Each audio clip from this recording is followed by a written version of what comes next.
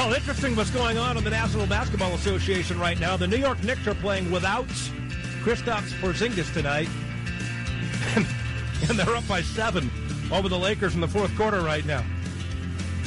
Although, if you're a Lakers fan, as I am, this is a good thing. Because remember how Al Davis used to always say, just win, baby?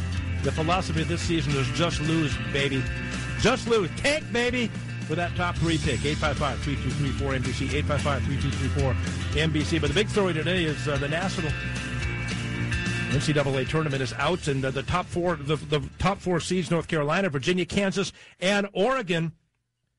Now, how about the Oregon Ducks getting a 1 seed? We talked about it in the last segment with Rick Armstead, who was a former Oregon Duck and a defensive end with the San Francisco 49ers. Now, the controversy today was, does Oregon deserve a number 1 seed? Does Virginia deserve a number 1 seed? And why does the ACC get 2 teams as 1 seeds? North Carolina and Virginia. I think I would have replaced with Virginia with Michigan State as a number 1 seed.